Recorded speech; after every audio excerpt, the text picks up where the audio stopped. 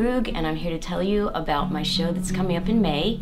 It's called Reflections on Falling Up. But I'd like to start by just letting you know a little bit about how I paint and why I paint.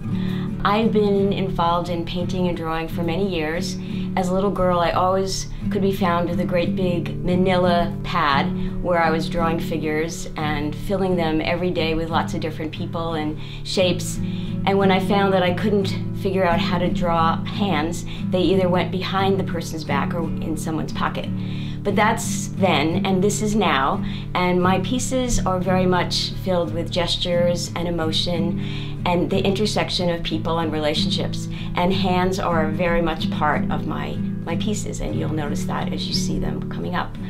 When I start with a blank canvas, there's a feeling of excitement and there's a feeling of terror, which I know is shared by other artists. And the terror comes from, can I pull off what I think I want to do? Can I make it look like I want it to seem? Will it convey the emotion and the feelings that I want to express? But what ends up happening is I jump in with bravery and just proceed with putting figures in spaces, cropping some, intersecting some, and what generally happens with my work is I'll paint a piece or I'll sketch out an image and I'll let it sit for a while, then I'll come back to it, and I may almost finish a painting and then look at it and say, nope, that's not quite right, and I'll paint over the entire canvas.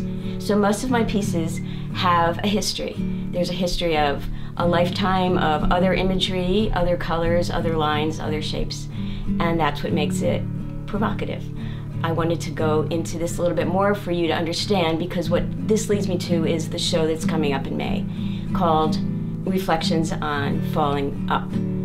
That comes from a Shel Silverstein poem, and Falling Up to me, as I think about it now, is more autobiographical than I'd imagined. And falling up is when things get turned around, and when you are going down and suddenly are able to turn the other direction, you find all these new and exciting opportunities that you hadn't maybe expected to find.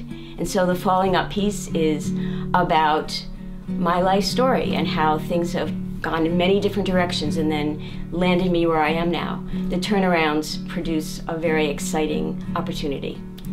So I want to invite you to come on down to Gallery 114 to see Reflections on Falling Up in May. The opening reception is May 5th from 6 to 9. And I'll be showing with my dear friend and sister-in-law, Debbie Hegedus, who's coming to town from Delaware. She's been a full-time artist and she has amazing talent in creating magical environments to feel soothed by, to feel healed by, to feel mysteriously entranced by. So please join us.